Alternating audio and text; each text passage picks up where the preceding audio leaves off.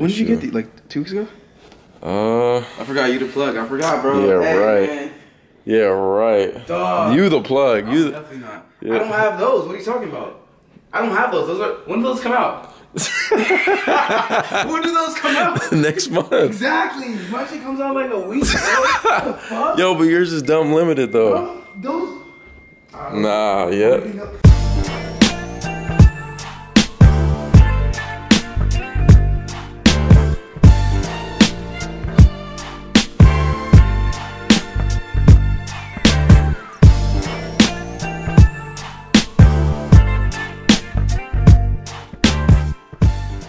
Yo, what is up, Sneak Geeks? It's your boy Sneaker Life back with another unboxing for the one time. Shout out to Matt for letting me borrow these. These are dope, man. When did these even come out? The Igloo and the Rust Pink. Bro, what? It's like 500, 500. Only 500 pairs. So our bottle was one.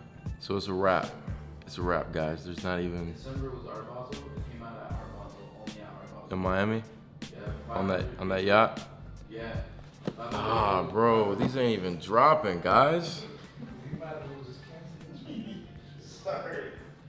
Dang. So, I mean, this is even more of a special unboxing because this is stuff that none of us can obtain unless we like the God shoe plugs or, you know, the man or somebody like this dude over here.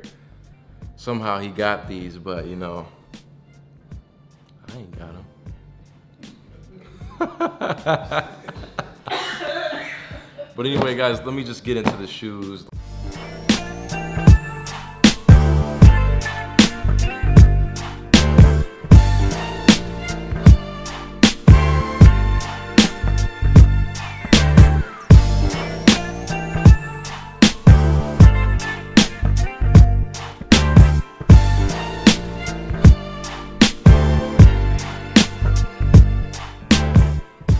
Like, these are crazy.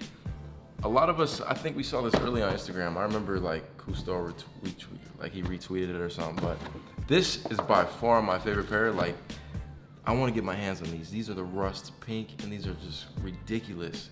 The only thing that's like upsetting about both of these pairs, which I'll show you soon, it's just like the quality, man. It's just your average Jordan 1. And for these to only like have 500 shoes like a piece, like come on, Jordan brand, where's the quality at? But then again, you know, when it's something this limited, it doesn't really matter. But you just think like they would give you like some shattered backboard quality or something like that. Nah, bro, it's just a basic Jordan 1. After going to a few like sneaker shops today, I saw this pair and it was like $1,000. So, I mean, that's what you're pretty much gonna pay for them. Now, the other pair is more like a mint colorway, but it is called the Igloo. And I mean, you guys can see the differences between the two. Dope colorways. But if I had to choose one, it would definitely be these. Let me know what you would pick down below in the comments. Overall, just some clean shoes. This one, on the other hand, it's just kind of like, what do you wear with this?